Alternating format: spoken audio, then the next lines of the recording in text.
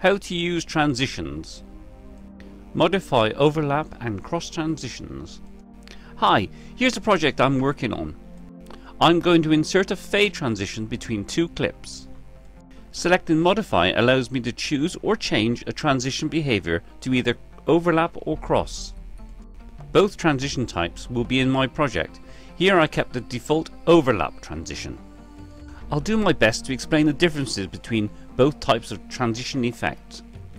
Overlap transition effect is where parts of the two clips play over each other. Cross transition is a bridging effect and can start and finish at unequal points on either clip. OK, a quick change for the transition. Select Modify and then opt for Cross.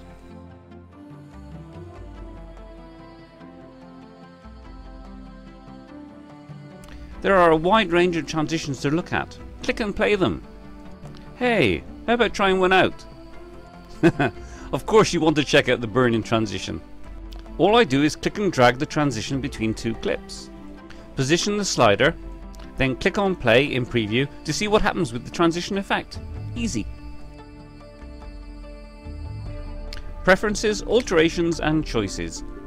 In preferences I make a few changes, altering the default from overlap to cross and altering the default transition length from 2 seconds to 1 second. I prefer shorter transitions in my movies. Click OK to confirm the changes. Check on the wipe down transition. Looks good.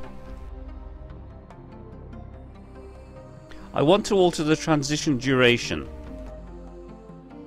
I place my cursor on the edge of the transition and expand. See the duration details change in the dialog box. Play the transition and we've slowed the movement by expanding the duration time. Excellent. Add to favorites. In the all contents, under favorites, I have only 3 listed. Let's add a few more. Select and right click on the transition and choose Add to Favorites. That's easy now. How to add from favorites. Adding a transition to all can be done with photos, videos or a mixture of both. I prefer to use the Add to All with photos. Okay, let's get started. Highlight a transition.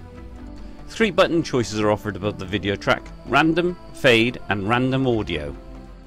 I selected the cross transition and as you can see a transition is added between each photo in the track.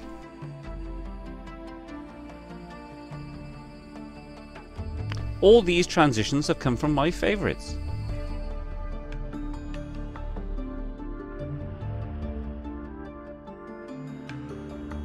Repeating the actions, but this time I selected overlap.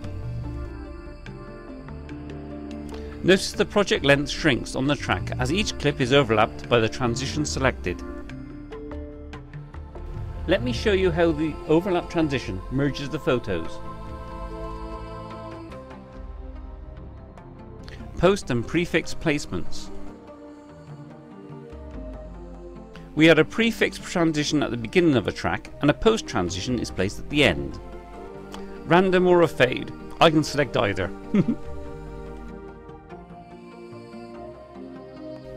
Now let me show you the effect of both post and prefix placements. The slider moves from one transition, viewing a photo, and then to the fade out of the postfix. Super. Now see how the prefix fading works. Excellent. Adding an audio transition. That's something new in PD10. Click on the Apply Audio Effect button. Audio transitions have an overlap behavior.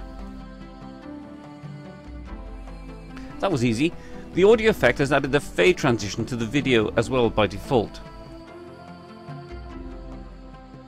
Audio track fade.